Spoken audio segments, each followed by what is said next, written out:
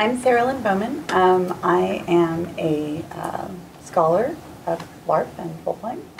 And I also am a teacher in mainly community college, but also university settings. Community college, for those who don't know, in America, you can, there's government-funded community colleges that are accessible for people from diverse backgrounds and tend to be cheaper than university settings. And so I teach at Austin Community College. It's one of the jobs that I have, and I teach humanities, which is a really fun class. So since I've been doing a lot of research on Edu-larp, I decided to, I have to be in an on-ground classroom, then I might as well be LARPing, right? At least some of the time. So what's the problem? The problem is that students have varying degrees of interest in learning, and they have varying degrees of motivation for engagement. The theory and some research suggests that Edu-larp is intrinsically motivating. In fact, we did a study, myself and my collaborator Ann Standiford, where we studied some middle school students who are in an Edu-larp curriculum, and quantitative research suggested that they do find Edu-larp intrinsically motivating and helping with self-efficacy, which is something that was mentioned earlier, Ventura. However, not all students feel comfortable engaging in classroom activities, as we've been hearing about today. Some prefer experiential learning and hands-on activities, and we're seeing more and more of that as we have a very interactive society where people are getting more engaged with screens and used to interactivity. But some actually just prefer lecture, and they like structure, and they like tests. They like to know how they're doing, which is something that, as someone who's not that way, I have to keep in mind when I'm teaching. So there has to be some sort of balance of that. Some would rather not attend at all. Some feel coerced to be there, even in college. Some feel that they are never going to get a job if they don't go to college, and that's the only reason they're there. Or maybe their parents are going to kick them out of their house if they don't, go to class. And while they're in the classroom, they feel coerced to do what I tell them to do because I'm a teacher. They want to get a good grade. And I try to be as, laid back about grades as possible because it's not terribly important to me. But it is still important that they participate, right? So Edu-larps may not have high stakes in terms of grades, meaning that when you're in an Edu-larp, generally you're not grading the students based on what they do in the LARP, I hope. Because you want to give them permission to fail. That's one of the great things about Edu-larp. But they do have high stakes in terms of, classrooms do have high stakes, right? Just for the very act of being in a classroom and the power dynamics that are there. So an inconvenient truth, the classroom feels like an inherently coercive environment for many students. Modern children are forced to go to school with few alternative options. In the US, their parents can be punished if they are truant, if they don't go to school. The increased emphasis on testing, which we just learned about, and metrics to measure human intellect and ability cause many students anxiety, depression, or angst. We have 8-year-olds that are having to be treated for anxiety disorder because of the testing that they have to undergo. It's become very, very problematic. And some students have disabilities that make it difficult for them to engage in the same way as others, whether those are learning disabilities or otherwise. And that can cause alienation or low self-esteem. And we do know that Edu-larp does tend to help these types of students. Not always, though. Some of those students really need structure, and Edu-larp can be a very chaotic environment, and it can destabilize their structure that they have grown accustomed to.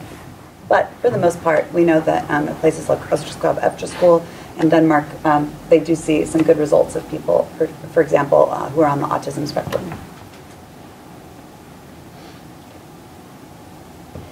So I teach this Humanities 1301 class, which is prehistory to Renaissance, which is like a lot of stuff, right? Like, no pressure, just everything that's happened. It's a freshman level class, so it's sort of like an introduction to college in a lot of ways, as much as it's an introduction to humanities. So community college settings have diverse populations. There are high schoolers that are getting dual credit. There are retired soldiers in my classroom. That's an interesting dynamic, by the way. There are international students, a lot of international students, and there are full-time mothers. And there are international students that if they fail my class, they get deported. And that's a different kind of experience. Seriously, that's a different kind of experience as somebody who is just trying to get dual credit so they can get out of out of college quicker.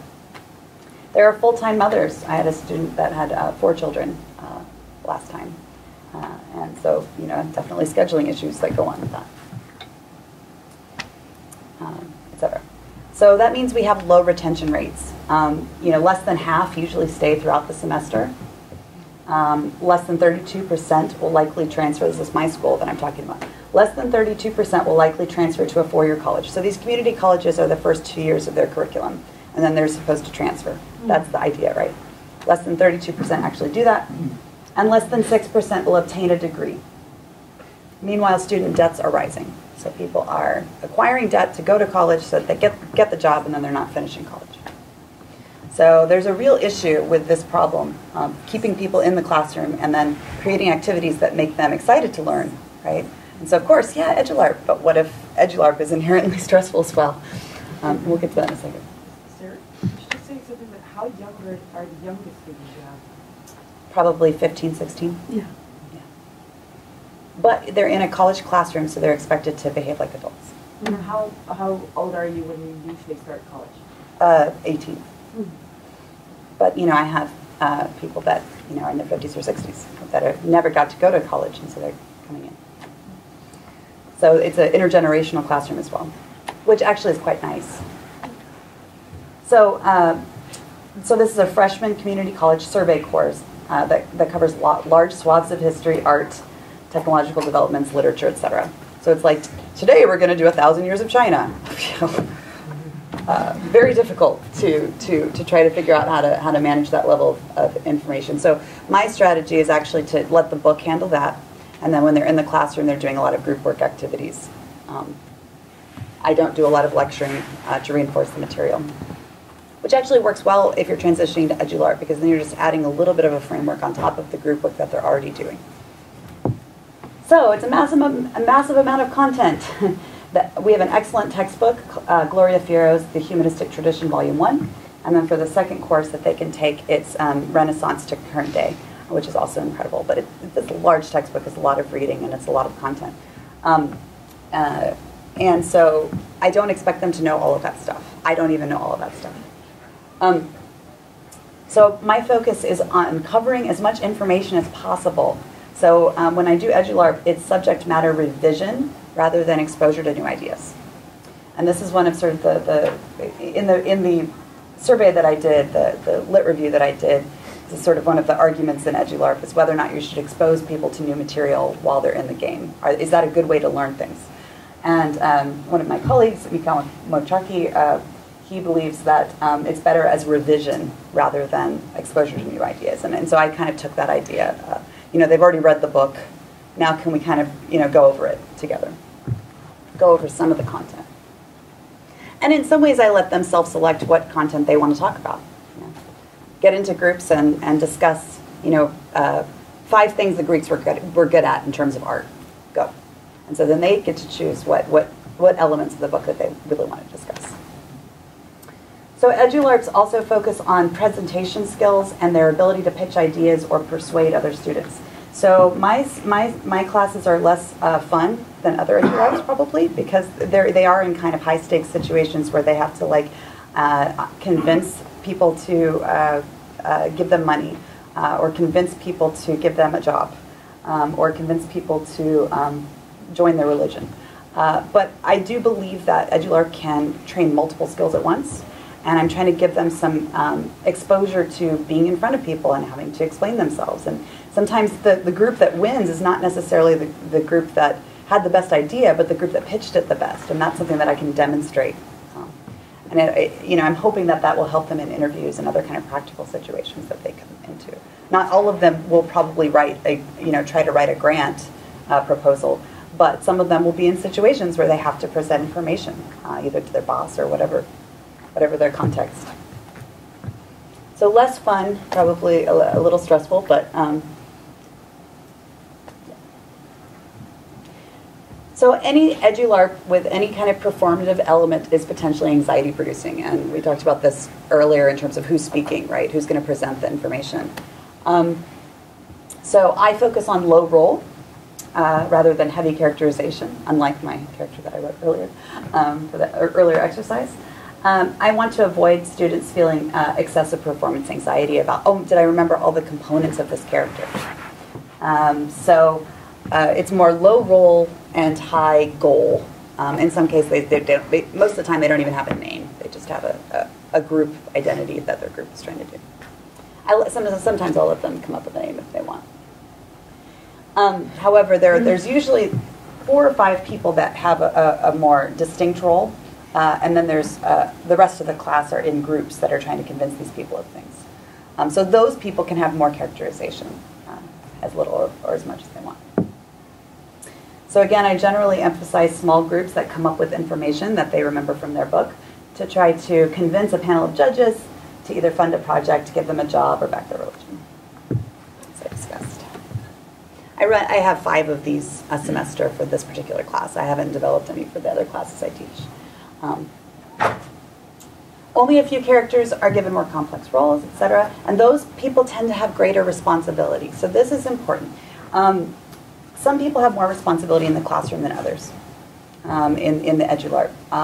And so so for example, members of the Empire's Council will decide on funding, or the leaders of various religious factions during the Protestant Reformation are trying to convince people to join their religion.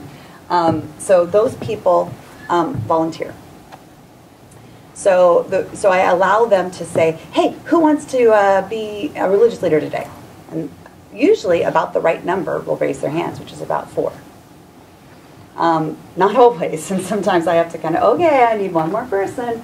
But generally, those are going to be your extroverts. And unfortunately, in American society, extroverts tend to get more attention in general, so yes, that means there's more spotlight, again, being put on them. However, they are opting into that, right? And somebody who doesn't feel comfortable with that may decide to opt into that role to challenge themselves. But I'm not saying you have to be this person, which is even more coercive than having to do the exercise to begin with. So yeah. So the downside is that they earn more spotlight, but it means that the eager students are the ones with the most responsibility of deploying the game, so that it won't fall apart, hopefully. However, that might motivate other students to play more challenging roles in future exercises. So sometimes I might say in later ones, okay, who hasn't gone before that would like to go? Who hasn't gotten to be part of the council? Or whatever. So the rest of the students have small groups in which they make their initial plans and strategies, again, based on the revision of the material. I kind of went over this a little bit. When all the plans are made, that's about 30 minutes. I only have an hour and 20 minutes to do these things. All the groups present in front of the whole class. And this goal of having a revision, it helps everybody else remember what was in the chapter. And for those of them who haven't read the chapter, which unfortunately is quite a few, it gives them free exposure to the new material. But at least they're getting exposed to it in some way. So I may have somebody who's the secretary. So some people don't feel comfortable speaking, but they'll totally write a bunch of notes. And so that gives them another role that they can participate in. One person usually is the person who presents the bulk of the group work. This is what we came up with.